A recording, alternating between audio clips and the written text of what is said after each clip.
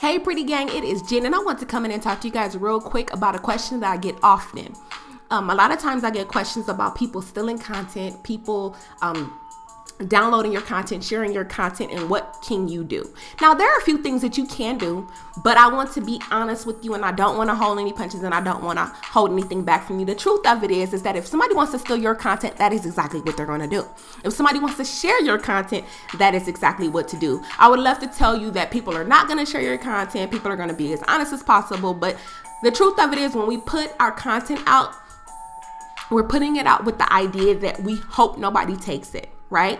And honestly, and we've probably heard this before, is that the best form of flattery is somebody copying you. Now, of course, when it comes to intellectual property, when it comes to digital content, when it comes to somebody blatantly ripping you off, there are a few things that you can do. You can, one, before they even do that, when you do sell your content or share your content, you can put a disclaimer that this is for personal use, it's not to be redistributed, it's not to be copied, things like that. And you can also put on there is legal jargon that you can put letting people know that you will or can seek legal action against them if you do find out that they're sharing and or copying your content, right?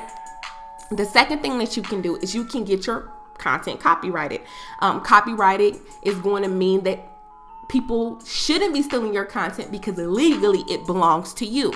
Now, the thing about getting your content copyrighted is the truth of it is that copywriting can be a little bit expensive. And I know some of us are doing maybe more smaller things, like maybe a quick PDF, maybe a, quick course or something like that. And we may not want to invest that kind of money to copyright your product, but that is an option. You can copyright your product.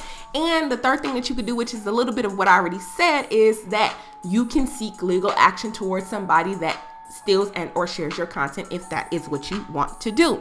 So I just want to come in and tell you guys that, because I know that when we are selling our digital products, when we are selling our online content, we want to protect it as much as possible. Again, like I said, you can do this disclaimer. You can seek legal action and you can copyright your content. So you guys, I hope that this was helpful. And you guys, whenever you get a chance, make sure you guys are, one, subscribing to the channel, two, grabbing one of my courses, either the Braid Hair for Cash and or the YouTube course. And I'll be talking to you guys later. Bye, you guys.